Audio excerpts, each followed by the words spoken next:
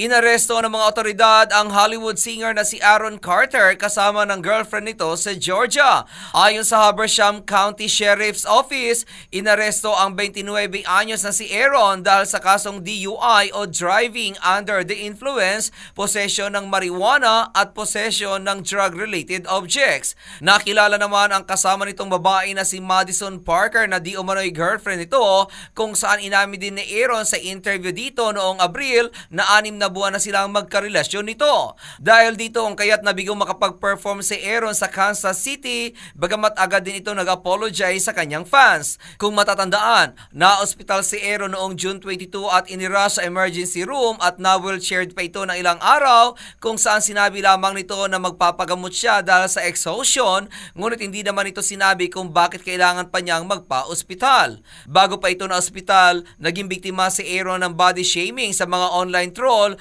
kung saan sinabi nito na ang so-called fans ay pinagtatawanan ang kanyang itsura, kung saan may isa pa umanong babae na sinabihan siyang mukha siyang cancer. At yan aking balita. Ako naman si RH43 Rocky, ang inyong kaliga sa mundo ng showbiz.